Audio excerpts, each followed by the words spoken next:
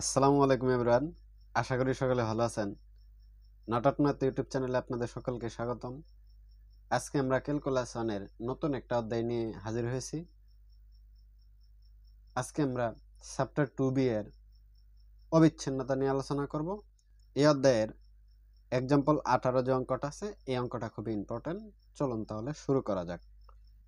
Function f নিম্নোক্তভাবে সংজ্ঞায়িত হইলে f of x equal -x square যখন x less than or equal 0, 5x minus 4 যখন 0 less than x less than or equal 1, 4x square minus 3x যখন 1 less than x less than 2, x equal 0 1 2 বিন্দুতে f এর অবিচ্ছিন্নতা যাচাই করো।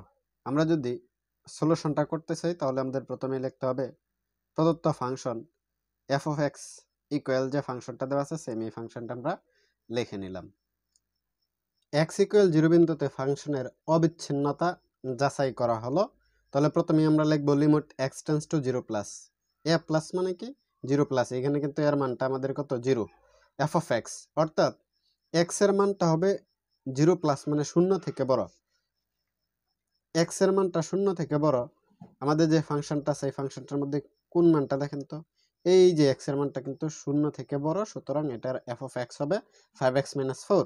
এই যে আমরা লিখছি 5x minus 4, x এর পরিবর্তে কত ব্যবহার করব, শূন্য ব্যবহার করব। এখানে আমরা x এর পরিবর্তে শূন্য ব্যবহার করি, শূন্য যদি ব্যবহার করি 5 এ শূন্য শূন্য, তাহলে থাকে কত -4। এখন আমরা কি করি, limit x tends to 0 minus অর্থাৎ a minus x tends to a minus, এর মানটা কত আসলে 0, অর্থাৎ x এর মানটা 0 থেকে ছোট হবে। এই মাইনাস দ্বারা বোঝাইতেছে x এর মানটা 0 থেকে ছোট। দেখেন তো x এর মানটা 0 থেকে ছোট, এই ফাংশনের মধ্যে কিন্তু আমরা পাইতেছি x এর মানটা 0 থেকে ছোট অথবা সমান, সুতরাং ফাংশনটা হবে f of x equal -x square. তাহলে f of x এর পরিবর্তে আমরা ব্যবহার করব -x স্কয়ার। এখন x এর মানটা কত ব্যবহার করব, এখানে আমাদের 0 আছে, x এর মানটা 0 ব্যবহার করলে এখানে আমাদের মানটা আসবে কত, 0। যেহেতু এই যে limit x tends to 0 plus f of x not equal limit x tends to 0 minus f of x, এই দুইটা কি হয় নাই, ইকুয়াল হয় নাই, সুতরাং x ইকুয়াল 0 বিন্দুতে ফাংশনটি বিচ্ছিন্ন। এখন আমরা x ইকুয়াল 1 বিন্দুতে ফাংশনের অবিচ্ছিন্নতা যাচাই করব। Limit x tends to a plus, এর মানটা কত, এখানে এর মানটা আসলে 1, এখানে আমরা কি বসালাম 1, অর্থাৎ a plus f of x। এইটা দ্বারা আমরা কি বুঝতে পারতেছি,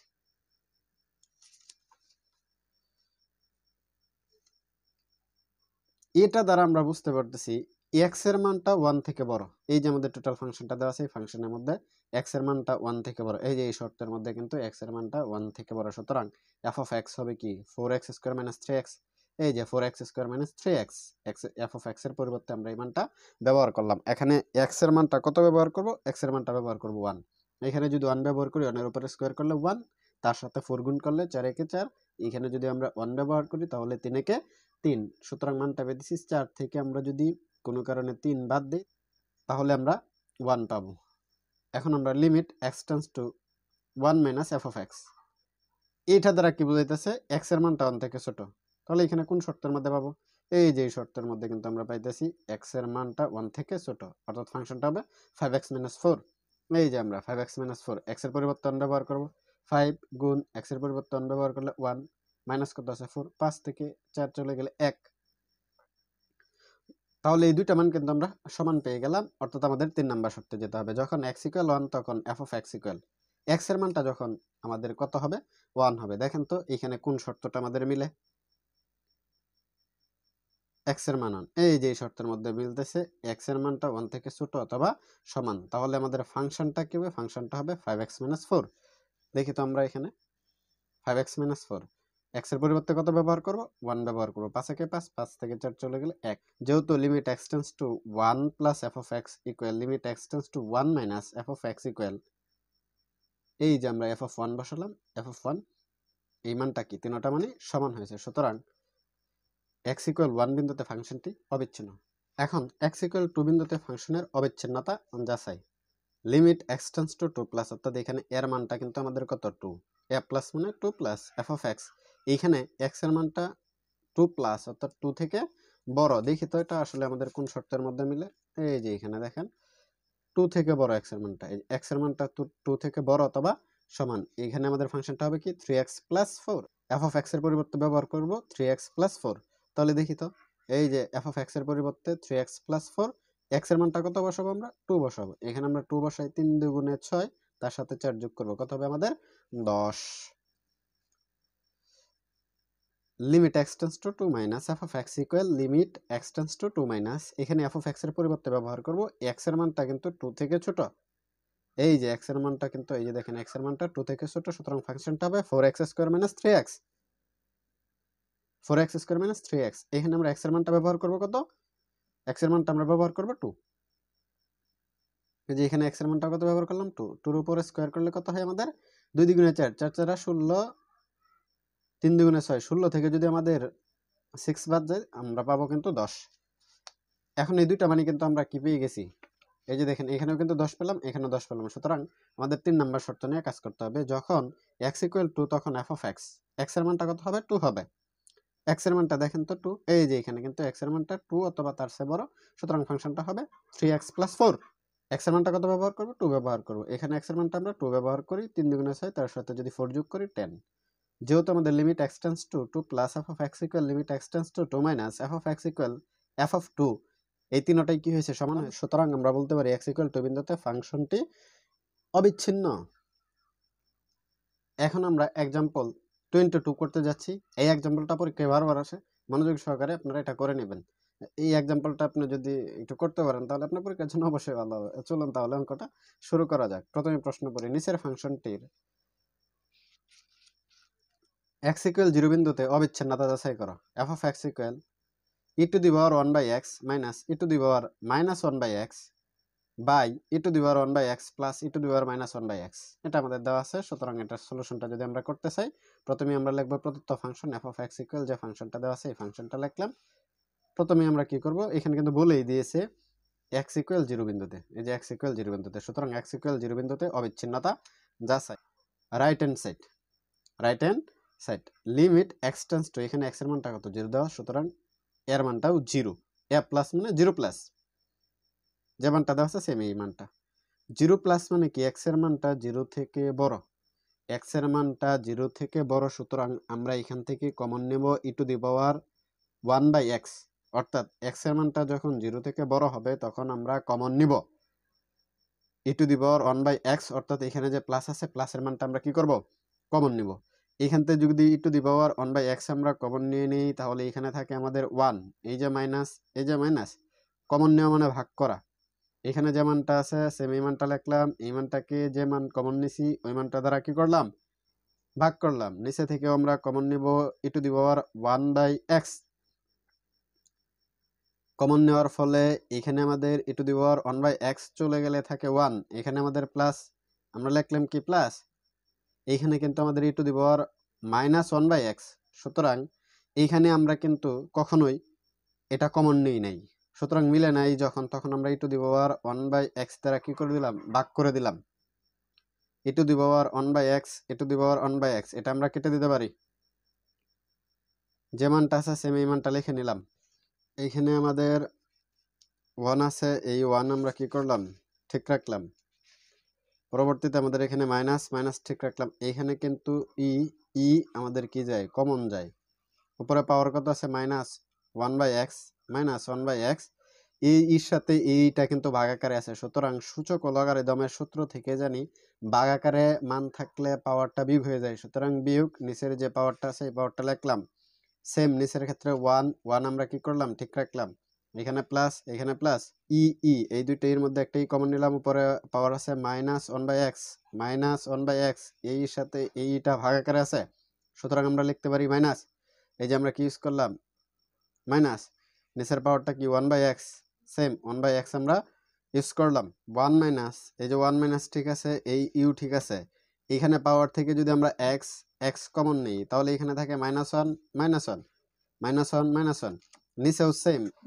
এখানে যদি আমরা পাওয়ার থেকে x লসাগু নেই x, তাহলে -1 আবার কি -1 থাকে। সুতরাং উপরে যে মানটা আছে সেম ঠিক রাখলাম। -1, -1 হবে কি? -2। নিচে কিন্তু আমাদের x আছে,